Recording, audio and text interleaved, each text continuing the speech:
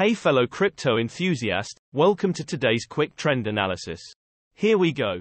In today's video you will find out how the price of Litecoin has changed and what the technical indicators EMA, stochastic RSI and MACD are showing. If you are not familiar with the indicators, check out the explanation videos down below in the description. By taking a look at the hourly time frame for Litecoin, the price moved up with around 3.2% in the last 24 hours, with a current price of 99.6. The volume was actually high, showing that this move was strong and the buyers are taking over. Moving to the hourly exponential moving averages, the current price is above the hourly ribbon, which is generally bullish, and the ribbon could play as a support, so it is to watch if the price could bounce off it. The current price to watch is around 97.7. However, the ribbon is compressed, which means the current trend is not very strong and a trend change could be expected. Generally, when the price moves sideways, the ribbon gets less accurate. Moving to the hourly stochastic RSI, the stochastic RSI currently shows no overbought or oversold conditions. Looking at the hourly MACD, seeing as the MACD line is above the signal line, meaning that the trend is currently on the up.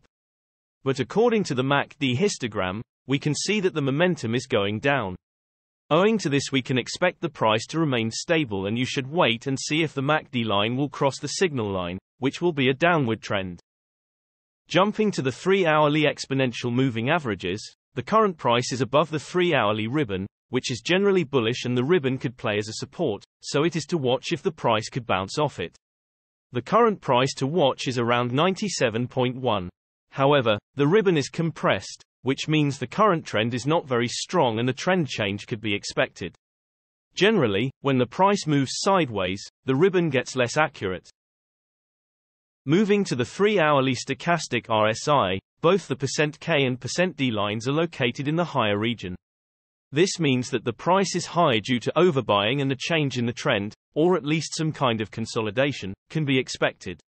Nevertheless, the K line has yet to cross the D line, so it's recommended that you wait and see if the trend does in fact go down. Moving to the 3-hourly MACD, seeing as the MACD line is above the signal line, meaning that the trend is currently on the up. Looking at the MACD histogram, we can see that the momentum is strong at the moment, and we can expect the price to continue growing, or maybe at least remaining the same for some time. Generally, the bigger time frames have a bigger impact on the price, so please keep that in mind when we show different time frames showing contrasting indicators. Also, the shorter time frames are only representative for the short-term trading. Thanks for watching. New videos are uploaded every few hours analyzing various cryptocurrencies, so be sure to subscribe so you don't miss out. If there is something that you didn't understand, leave us a comment below and we'll get back to you. You should know that trading with cryptocurrencies is very risky, and these videos are only an overview of what happens with the price and a pure technical analysis without considering the fundamentals. So you should read more and make your own investing decisions. See you next time.